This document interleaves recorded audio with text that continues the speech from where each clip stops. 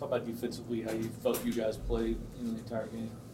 We played really well as defense. There's always room for improvement. We could have did a lot better and stopped scoring a couple times, but overall we flew to the ball, but we did a lot better. Your backs were kind of to the wall. I mean, if they had the field position the entire game, how frustrating does that get, and how tiring does that get?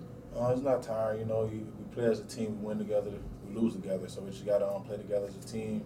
We got to get better in that aspect as well. Was there pressure for you guys, do you feel like, to make a play down 20-7, something to get a spark? Lorenzo made a couple to kind of flip the script on the game. Yeah, we feel pressure every time we go out there. We have to make a play. We try to hold teams to 0 points. So every time we go out there, we take a feeling that we have to stop them every play. We always have the urge to stop every offense we play, every possession. What was the environment like in the locker room after the game? There's a lot of motivation. Everybody trying to pick everybody else to elevate everyone's game.